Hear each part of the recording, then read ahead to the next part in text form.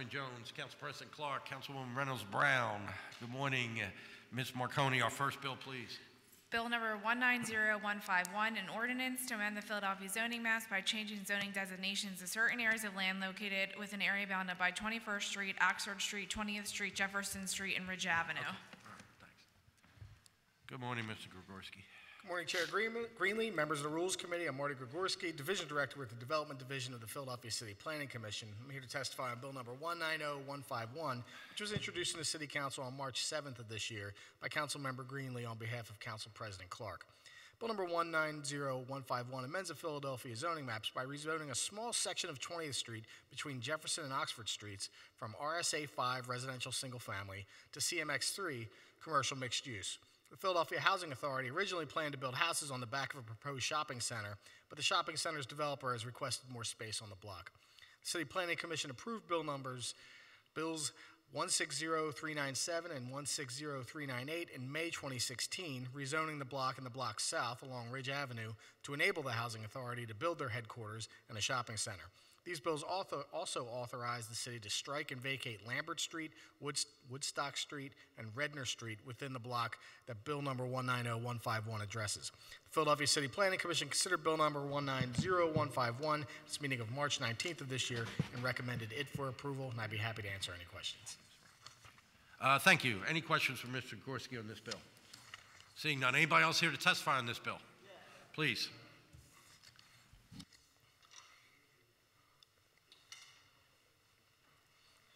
Please identify yourself and proceed. Good morning. Morning. My name is Judith Robinson, and I'm here to testify on Bill 190151.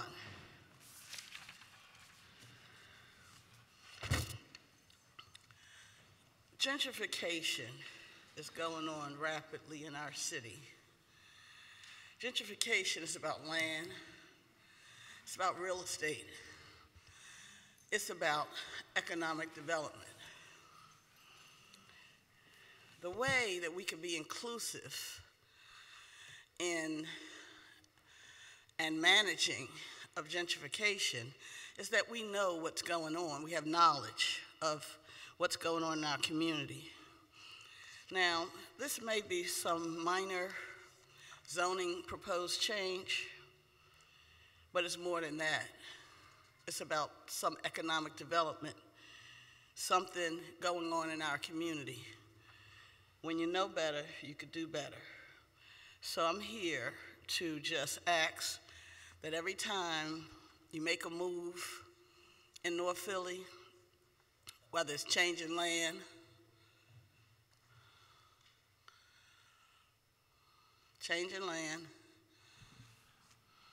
wheeling and dealing, doing anything in North Philly, that you do some of this PR that you do when you want to do photo ops. I see a lot of photo ops, you all running around, want to show your faces and everything. Make sure the people who reside in the community where you're making these decisions are aware of what you're doing. Now, this is changing commercial mixed use, taking out some residential, putting in some residential. What exactly is it? Yeah. Taking residential, making commercial, and not being inclusive of the people who live in those residents around. That's my major concern with these changes of the maps. The big PHA building was plopped on Ridge Avenue without a lot of input from the people who reside in the community. I know, because I was on the lower district so-called steering committee. We were like backseat drivers. No way did we know that eminent domain was going to be declared. We did not know that a PHA headquarters would be plopped on the commercial corridor, Ridge Avenue, small commercial corridor, big, huge building plopped. But you know that everything is not all good and everything is not all bad. we see a little bit of increase in economic development as a result of that building being there. People go to the restaurants and buy lunch, etc. But we're talking about big development, big gentrification stuff going on in North Philly. I'm just here to serve notice on you. We are very, very concerned that when you all making decisions, that you're not including the people who you ask for votes. Very much concerned about that. Some of you all are leaving, but you're hanging on to some of your power. Okay. To do what? To do what? To make it better for people? Or just to continue white supremacy as we know it? Not being inclusive of all. That's one thing about watching gentrification in real time. Damn, you see how we continue in white supremacy, we continue in racism, we're continuing economic deprivation, we continue all those things. So I know this is all about zoning. I know this is a minor thing, but I'm taking every opportunity to say what the hell I want to say. To power. No more power than the Creator. Sometimes you seem to forget that. That's where I'm coming from. That's why I'm here. All right, thank you, ma'am. Thank you for your Excuse testimony. me, I didn't finish yet. Did I say All right, I'm finished, you sir? have to, we have to move on. We have other people here to testify. No. Yeah. We, the public, can get an opportunity to speak. You don't rush me out of here. Well, ma'am, Based you on made what? your statement. You made Based your on statement. what? I didn't say I was finished yet. Yeah, well, Can I okay. finish? I haven't been down here in a very long time. Please finish, ma'am. Please finish. Yeah, so we can move on. Let me finish. Let me finish. What, you don't want to hear what I'm saying? Let me finish. Go ahead. Yeah, but don't rush me. I'm the public, remember? Yeah. I'm the citizen. There's I'm the limits ones on that you all everybody. don't hear Come on. from very often. Yeah, just down here to shake it up a little bit. Don't worry, I'll finish it out. All right, please, ma'am, finish your testimony, Excuse me? please. Please finish your testimony. I'm speaking on a bill. It's about zoning, gentrification, changing the community, and then acting like you don't understand what you're doing. So in that regard, I'm just here regarding that. You're gonna rush me off. Based on what? You don't wanna hear what I'm saying. This is the only damn time we as citizens get to make you all hear what we're saying, because we got our little 3 minutes or 5 minutes or whatever rush job you want. That's all. I'm only one person down here to speak. You're not gonna have anybody else come after me and say what I'm saying. So listen to me, because you know what? I'm speaking for a lot of other people who don't have the guts, the time, the energy to come down here and say to you what I am. Get your mind right. Don't rush me. Have a great day. Thank you. Anybody else to speak on bill number 190151? Seeing none, Ms. Marconi, our next bill, please. Bill number 180998, an ordinance amending Title 14 of the Philadelphia Code entitled Zoning and Planning by amending Section 14-603 entitled Use-Specific Standards to revise the standards and procedures for medical marijuana dispensaries under certain terms and conditions. Thank you. Mr. Gregorski. Good morning, Chair Greenlee, members of the Rules Committee. I'm Marty Gregorski with the Planning Commission. I'm here to testify on bill number 180998, which was introduced in the City Council on November 15th of last year by Councilmember Jones. Bill number 180998 amends the Philadelphia Zoning Code by requiring notification for any medical marijuana dispensary that is being applied for within the city's boundaries. The applicant will need to meet Section 14-303, parent 12, parent D, initial notice from applicant to RCOs and others by providing notification to RCOs, district council members, and neighboring properties. The information provided shall include the name of the applicant, the location of the application, the description of the property, and a description of the application. Additionally, this bill will create an overlay within the 4th Council District to prohibit medical marijuana dispensaries along 8 commercial corridors. Philadelphia City Planning Commission considered bill number 180998 at its meeting of December 11th, 2018, and recommended that it not be approved.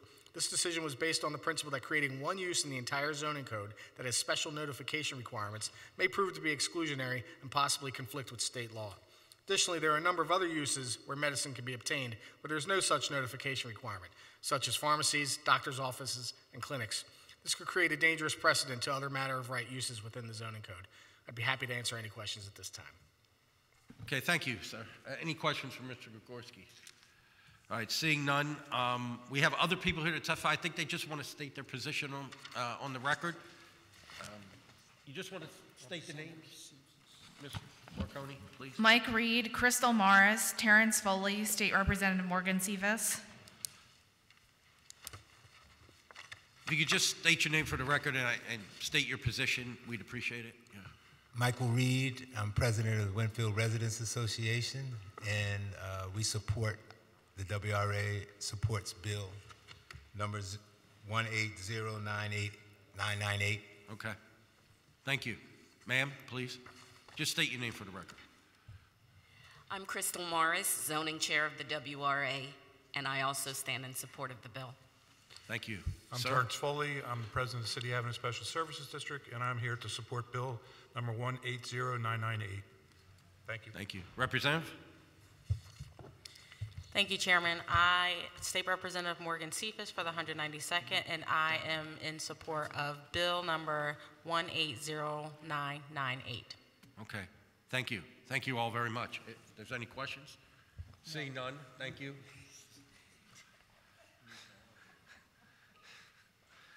Lord, come on. Yeah, okay. You want to say something? Okay. Councilman Jones? So, and we want to thank all the members of the committee for being in the quorum. While we get the last person for the quorum, I just want to say that I'm thankful for the community coming together. And I think it's fair to say that no one is against medical marijuana. We are against it at that location. One of the reasons is if you look at the 1,000 feet rule, we will have 3 dispensaries if this goes through in one commercial corridor. I was taught as a student of economics that if you put 1 hot dog stand, you have 1 reaction. You put 3 hot dog stands, you're known for hot dogs. So we want to make sure that City Avenue, which is a middle neighborhood, is not known for medical marijuana dispensaries. Thank you, Mr. Chair. Okay, we have to. Thank you, Councilman. Anyone else here to testify on bill number 180998? Seeing none, I was trying to sign up with whoever's supposed to be over there, they're not there. you want to speak on this bill? Yes, sir. Please.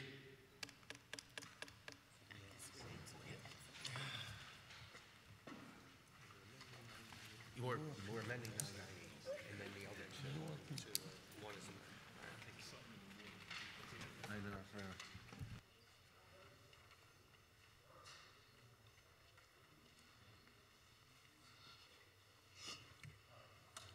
Before you speak, we're going to temporarily recess this hearing, go into a public meeting of the committee, and the chair recognizes Councilman Squilla. Thank you, Mr. Chair. I move the amendment to bill number 180998. It's been circulated to all members. Second.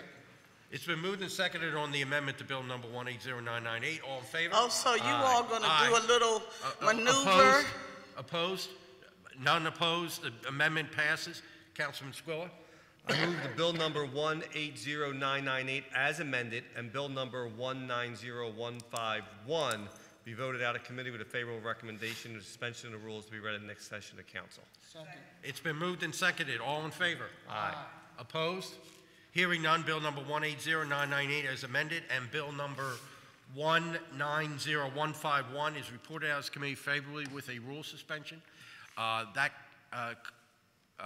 concludes our public meeting. We will now go back into our public hearing. Ma'am, please.